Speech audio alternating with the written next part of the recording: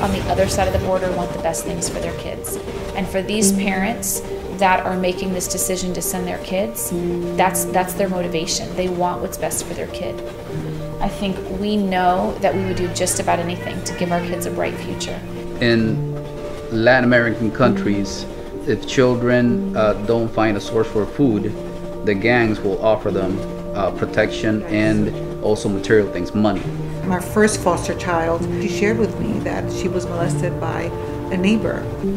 In my case as a mom, I just can't think about a kid suffering and knowing that I can do something about it. And if I love God, I'm supposed to love those who He loves, right?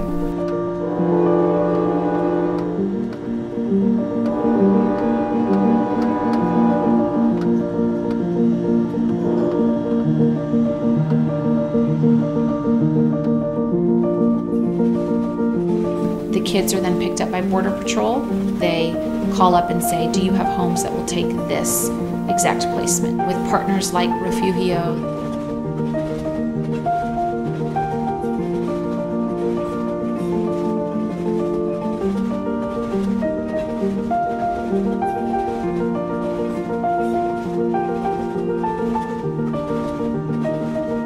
What can I do for this child? You know, some of them hungry, thirsty, needing clothes.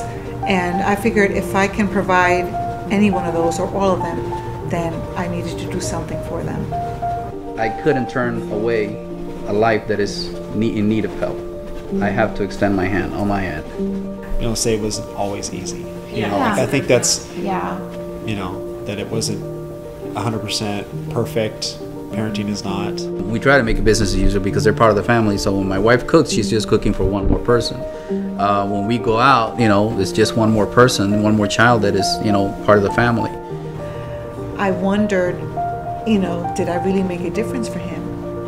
And the morning when they picked him up, he got his stuff into the van, and he sat down and he said to me, he said, "I love you," before he left.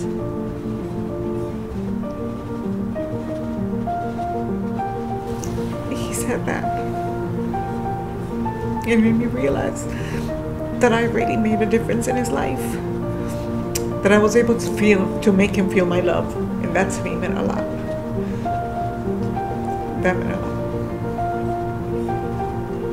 I think for me, it's really gives me just a little glimpse of our Heavenly Father's heart for the vulnerable, for people in need, people, for all of us. And I think that's been a beautiful thing.